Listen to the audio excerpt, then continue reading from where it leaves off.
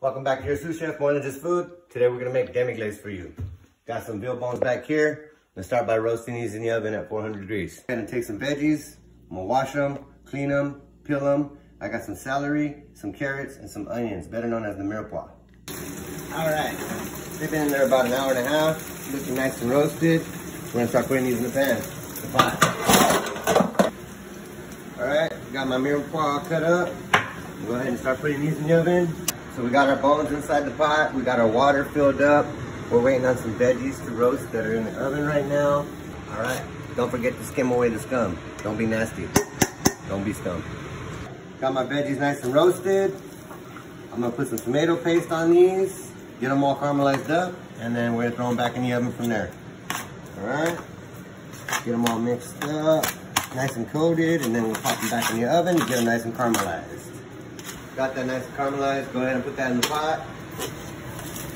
And then once we got all those veggies in, we already brought it up to a boil. So we're gonna take it down to a simmer for the first 24 hours. And that's gonna be the first wash.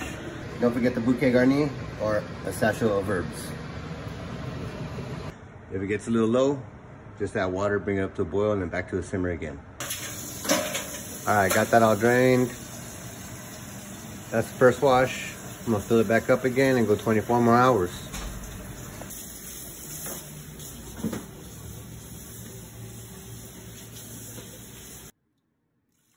All right, guys, one of the final processes. All right. See that? Yep. Nice and thick, like I showed. Go ahead and strain it.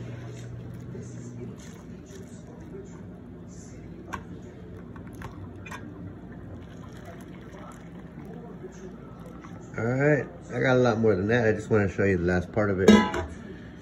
See? And from here, we'll just go ahead and pop it in the fridge, let it cool down, and then we'll portion it after that.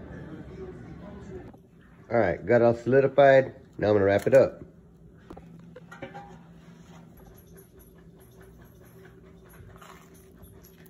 Portion right there, right there. Let's portion that out. All right, there we go. There's our blocks of demi. And that's how you do it. Wrap them up like our little demi kilos right here. You know what I'm saying? Put them back in, save them for a later day, and then you can pull them out as you go. Make your steak sauces, make your soup sauces, whatever you want to do. So next time I'll show you how to use it.